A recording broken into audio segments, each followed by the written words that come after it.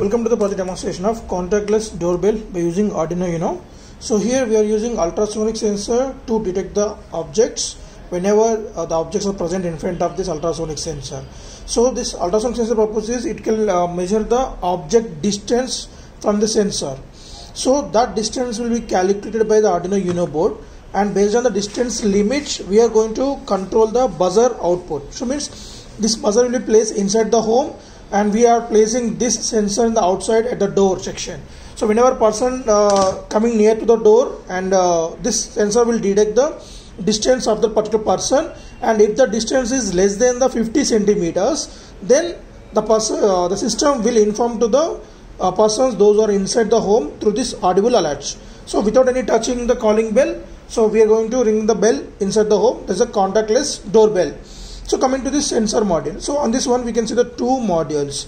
So one is a transmitter, this is the transmitter, and this one is the receiver.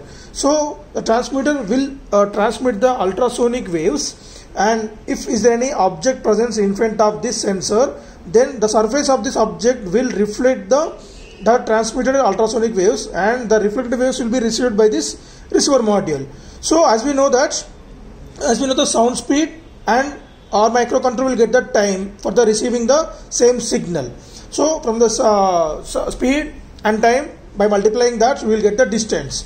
So if the distance is less than the 50 centimeters, we are going to on the audible buzzer alerts by switching on this BC547 transistor, so which will act as a switch here.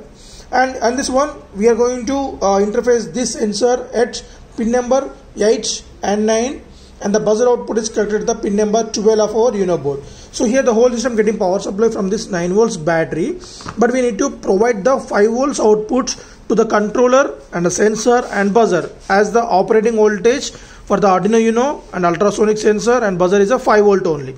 So for that purpose there is a regulator. From this regulator it will take 9 volts input and provide us the 5 volts constant DC output. So we can use the extra battery also for safety purpose. So let us see the demonstration. Just give the power supply initially, the buzzer will on one time. Right. So as indication of the kit is working now. So for every operation the LEDs blinks over here. So it will inform that the system is working now. If it is not blinking, it's maybe the problem with the connections or battery low charge. So now, so if any object presents, right. So when the person stand in front of the sensor without any touching that, so the system will provide us the calling bell inside the home.